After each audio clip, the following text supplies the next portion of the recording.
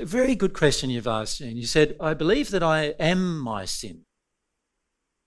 I am this ugly, horrid, self-righteous, arrogant, angry, hateful person, so angry at God, blaming him that I'm so blocked to even actually facing my truth about sin.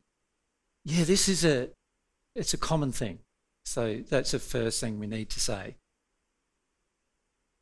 The fix to this problem is to see things as God sees it. Right? Now, the way God sees it is this. Yep, thanks. Imagine this is your nice, pristine half of the soul that God created, right? That's Jean. And what's happened during your life is that you and other people have sort of, I don't have a brown one, but... Here, I'll get it. Do we have a brown one? I don't know. I don't think we do. Don't? No, I don't think we do. No. Imagine this is brown. We're throwing a whole heap of mud at Jean. Right? Now, sometimes it was your parents who threw the mud, and a lot of times it was you threw the mud at yourself. You know, we do silly things, right? And like we say later in this course, you know, you see the illustration we had about jumping in the mud. We're not content with just throwing mud. We've got to get in it and roll around it like a pig in a sty, right? So that's what we do. And so we get covered in mud.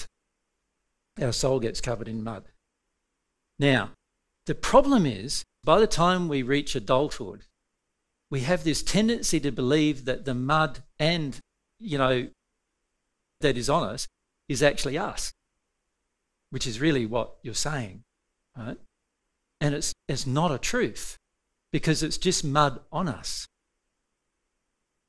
And this is what we need to see. If I splattered you with mud now, with your nice clothes on, whatever, and I just splattered you with mud, would you go, now that's me and I'm going to stay like that the rest of my life? No, you wouldn't, would you? You'd go, oh, I'm a bit dirty. I think I'll just go home and chuck the clothes in the wash and, you know, have a shower and get myself clean. Wouldn't you? That's the attitude you need to have to your sin. I can chuck myself in the wash, get myself clean. Throw myself in the shower or the bath, get myself clean. If you have the other attitude, can you see that it's highly unlikely you'll even start to attempt to get yourself clean? Because you already believe that it's just dirty to the core, so how are you ever going to clean it? You're not even going to try. Do you see what I'm saying? So a lot of it's about getting God's perspective about your sin. When we believe the sin is ourselves, we haven't got God's perspective about the sin. You know? For all of the people who have returned to earth, we were in a completely clean, pristine state. And the moment we came to earth, we immediately became dirty again. Right? And the contrast between where we were and where we are now is so great that all of the people who returned have this terrible viewpoint of themselves, like just terrible amount of shame about their condition. But what I've found for myself is that you have to let yourself see that it's just mud on you that can be washed off. If you don't see it like that, you're not even going to try to wash it off. And you're going to get very angry with everybody and everything. You're not even going to attempt to clear it all. Make sense? Yeah. So the good attitude to have is this mud can be cleaned off of me.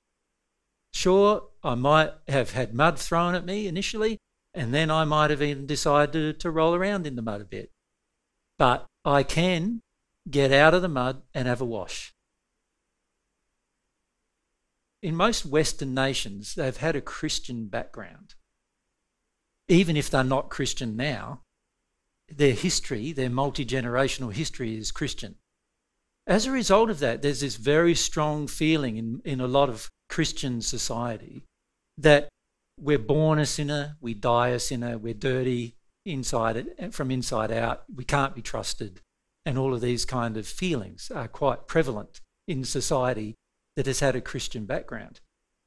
The problem with those belief systems is they basically tell you there's nothing you can do about the situation of sin.